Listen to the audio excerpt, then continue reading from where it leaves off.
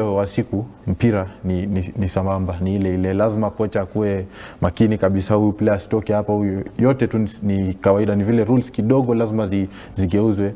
Pia futsal unaipata ukiangalia mahali kama Brazil pale, futsal sasa ndio inatumika kuonyesha skills sana. Ukipata hii 11 aside, ukipata defender wako anachenga watu, kocha atakwambia usifanye hivyo hapa, but hapa uko free, unatoka nao wote wasita unafunga bao yako. And of course someone will ask another question.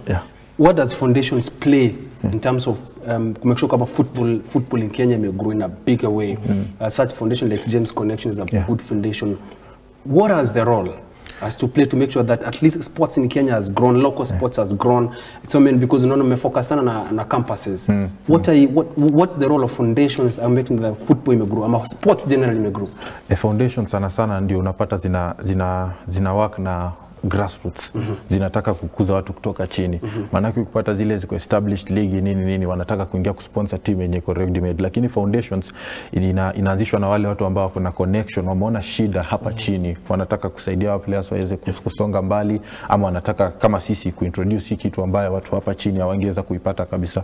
Maanake utapata saa zingine watu wanaangalia mpira ambao inachezwa kwa hizi hardwood, si nyasi, watu wanazifikiria kama golf elitist, inachezwa tu na wengine, but sasa foundation inaweza onyesha kila mtu, wewe unaweza cheza hii.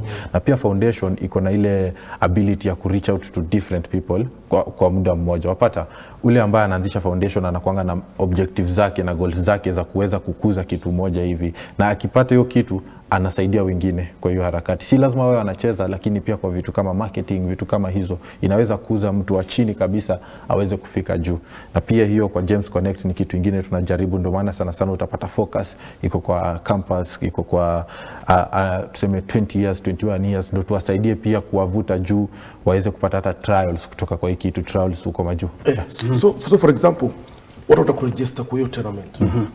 Registration yaje, ama pia sisi hapa kama look up TV za timu yetu huko Kenya tushindane na nyinyi na process registration gani hapa? Kuna Ronaldinho hapa tunataka mkuje, usidanganye na vitabu hapa. Tunataka Ronaldinho kwanza, game ya kwanza tuone age gaps, kuna under 18 under 12. Sasa kuna categories zenye nitawapea hapa. Kwanza kabisa kuna wale wachanga, kuna kutoka miaka 9 hadi miaka 15, kisha kuna wanawake, pia mpira ni ya kila mtu. Alafu sasa kuna ile ya wanaume, ile open age senior category. Ukiwa 16 unaweza cheza hapo, ukiwa 23 unaweza cheza. Unajua mpira haina miaka. Onanga huko ukiangalia bara huko Ulayani, mtu wako 17 lakini anacheza na mtu wako 34. Ni sauce boss. Juzi naona Nacho na expect mtu hii.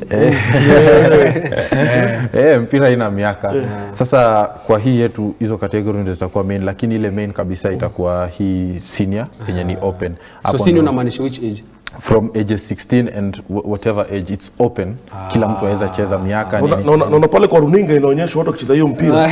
Watu wanachengana pale mbaya. Alafu mnauliza sasa registration ni wapi? They visit you or they get you?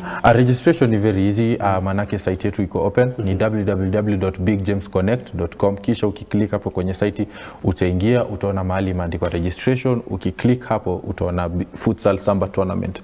Kisha ukifinyilia hapo utaweza pata form ya kujaza. Hiyo form wajaza jina za wachezaji wako, jina ya team, mkurugenzi wa team, kila kitu. Alafu ukielekea hiyo page nyingine ndio inakupatia payment details. Ukiweza kulipa, na registration si pesa mingi sana kwa watu 10 players na coach na kila kitu, ni 1500 peke yake, of which mnaweza jaribu mraise. Mkishamaliza hiyo kulipa, tuone upande wetu ni sisi tuwapange, ngoje mkuje mjienjoy mkicheza ball. So mtu anaweza kunajiuliza hiyo tournament ikiisha, mshindi anapata nini? Number 1, number 2, number 3? Haya. Kwa hayo ambayo tutapea mshindi bado kidogo hatujaweza kuzireveal, tunangoja kidogo. Lakini hii tournament itatumika kama selection, manake tuko na partners wetu kule Germany, wanataka pia kuona kama wanaweza ukota wawili watatu kutoka hii. Sasa hii tutaitumia kama selection kusaidia kusukuma wengine juu. Na pia kuna in August kutakuwa na tournament Hamburg ya futsal, pia tunaitumia kama selection ya wale ambao wataenda kurepresent Kenya. Hii futsal summer tournament ndio itakuwa ni hii. Kutaweza kuwa na zingine, lakini hii ndio itaweza kusukuma watu waende Hamburg kupata opportunity. Safi kabisa manze, hiyo tournament ikikam mtu